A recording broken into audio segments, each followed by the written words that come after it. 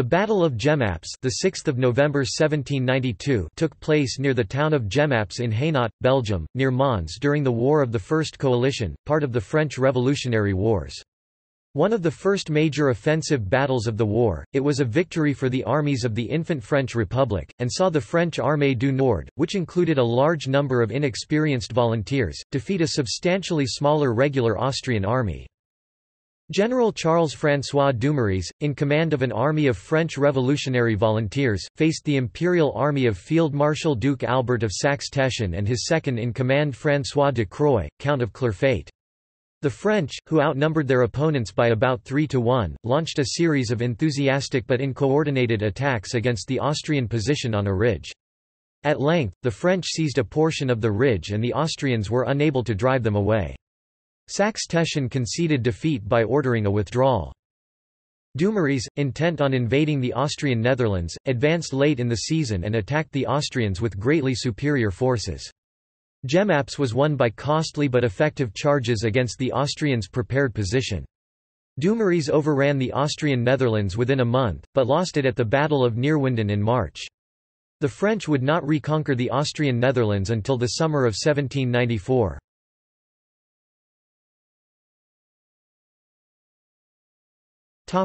Background.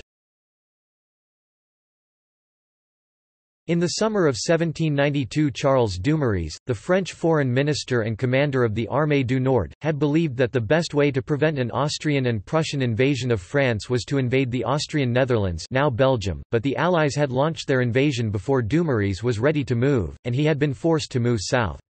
The Allied invasion had been at Valmy on 20 September, where the French army stood up to an artillery bombardment, and proved that it would not flee at the first sign of opposition. The Allied commander, the Duke of Brunswick, was not willing to risk a full-scale assault on the French line, and withdrew after it. This left Dumouriez free to move north, to first raise the siege to Lille in late September and into early October, and then to launch his long-planned invasion of the Austrian Netherlands. His original plan for a three-pronged invasion had to be changed, as the promised resources to achieve it proved unavailable, and instead, at the end of October, he concentrated most of his men in front of Valenciennes and marched towards Mons, and the way to Brussels.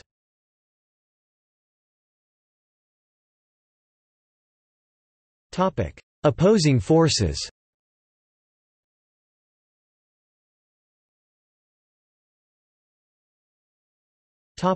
Austrians.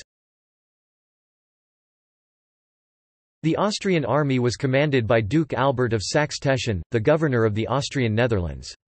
Although he had more than 20,000 troops available, they were scattered in a long defensive line, and so at Jemappes he fought with only 11,600 infantry, 2,170 cavalry and 56 guns. With this power, he tried to defend the 5-mile (8.0 km) long Cuesmes Ridge which ran from Mons in the Austrian left to Jemappes on the right side. The Austrian right was commanded by Franz Freiherr von Lilien, the centre by Franz Sebastian de Croix Count Clerfayt and the left by Johann Peter Freiherr von Beaulieu. Lilien had 7 companies and 4 infantry battalions and 3 squadrons of cavalry on their left, while Clerfayt had 3 infantry battalions and 4 squadrons around the village of Cuesmes, and Beaulieu had 3 battalions of infantry on the hills south of Bertaimont with 5 companies of infantry and a squadron of cavalry guarding his left. 2 other companies were further to the left around Montpalissel and an infantry battalion was at Mons.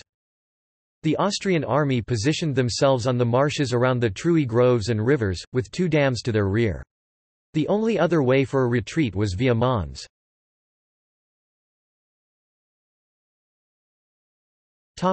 French. Dumouriez had twice as many men as the Austrians. His own Armée du Nord contained 32,000 infantry, 3,800 cavalry and 100 guns and was supported in Jemappes by a further 4,000 men and 15 guns under General François Harville. Dumouriez's infantry battalions contained 13 volunteers from 1792. Harville's men were also volunteers, but most of the older commanders were either experienced soldiers or aristocrats.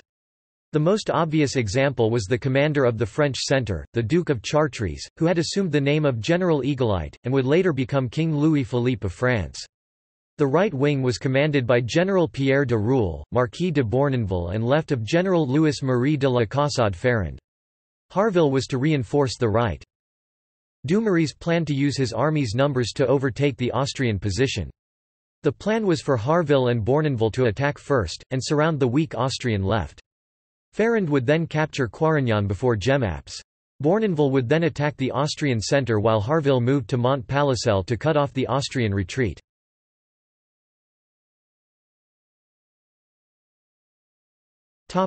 Battle. See Jemappes 1792 Order of Battle for details of the Austrian and French organizations.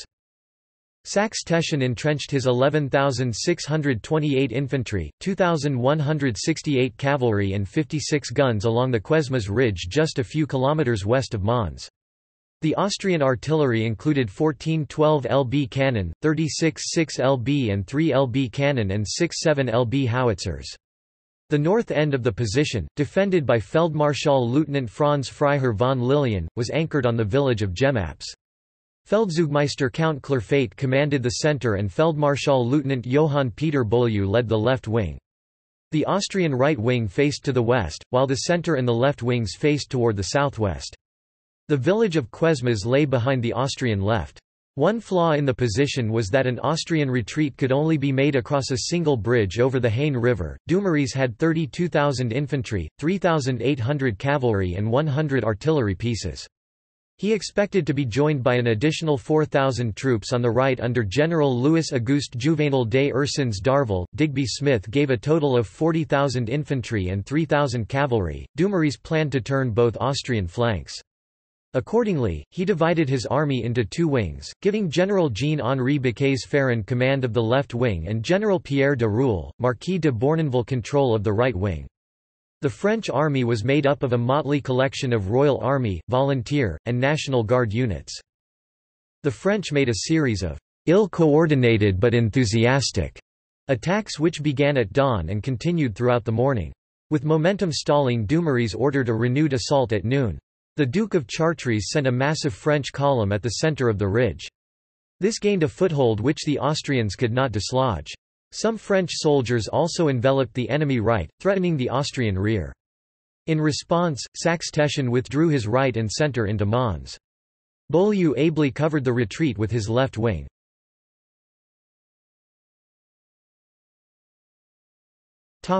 Aftermath. The French reported approximately 650 dead and 1,300 wounded. The Austrians reported 305 dead, 513 wounded, plus 423 men and 5 guns captured. Many of the Austrian casualties were caused by the plentiful French artillery. The Bender Infantry Regiment Nr. 41 suffered especially heavy casualties, losing 14 officers and 400 rank and file. Mons surrendered to the French the day after the battle and Brussels fell on 14 November. The French populace went wild with joy at this first offensive victory of the war. At first glance, Jemappes was not an impressive French victory. The Austrians had suffered 818 casualties, and lost another 423 men taken prisoner, while France had a higher casualty rate and had failed to prevent the escape of a much smaller army to defend a position of danger. However, in the context of the situation in 1792, with the French army in chaos due to exile of many of its experienced officers, it was a great success. The victory at Jemappes, achieved by inexperienced volunteers over the Austrian regulars, greatly increased the confidence of the revolutionary government in Paris, and encouraged their tendency to aggressive warfare. In the short term, Jemappes gave the French control of the Austrian Netherlands. Mons opened its doors to Dumouriez, and he remained there until 12 November. He then moved to Brussels, fighting a rearguard action in Anderlecht on 13 November, before capturing the city on 14 November. This first French occupation of Belgium would be short-lived, but in the few months that the revolutionaries managed to alienate the population, imposing their ideas of freedom on a conservative population. In 1793 Dumouriez was forced to flee into exile, but his victory at Jemappes was an important step in the direction of the military triumphs of the French Republic. In addition, it ensured that the majority of the battles fought in 1793 would occur outside the borders of France. Notes